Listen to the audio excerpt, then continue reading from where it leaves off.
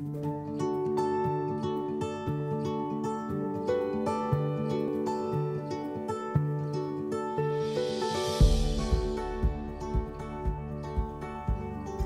everybody, my name's Sophie Oliver and I'm a lecturer in the English department at the University of Liverpool. So for writing for Wellbeing, I've chosen a poem by a poet called Mina Loy. The poem's called Brancusi's Golden Bird, and it was probably written in about 1919. And Loy wrote this poem in response to a sculpture by the Romanian sculptor Constantin Brancusi, and the sculpture's called Golden Bird. We don't know if Loy saw the sculpture in real life.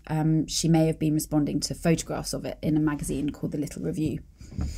And I've chosen this poem because during lockdown I really miss going to art galleries, but I found that looking at the collections of different museums online is a really good way of recreating the experience. And like Loy looking at photographs of works of art, I don't think we need to always look at them in the flesh. Poems like Brancusi's Golden Bird, written in response to works of art, are called ekphrastic poems.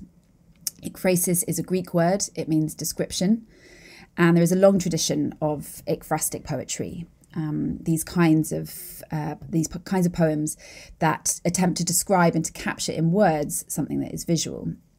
The most famous is probably Keats's Ode on a Grecian Urn, in which he writes about a vase. It's a vase that he might have seen in the British Museum in London.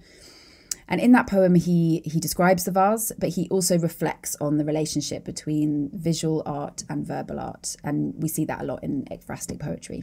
So in Loy's poem, she tries to capture the essence of Brancusi's sculpture, the way that its bronze surface reflects the light. There is also something very sensual about the poem, I think.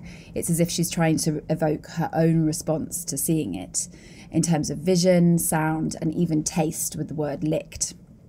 So my creative writing exercise is to write your own ekphrastic piece.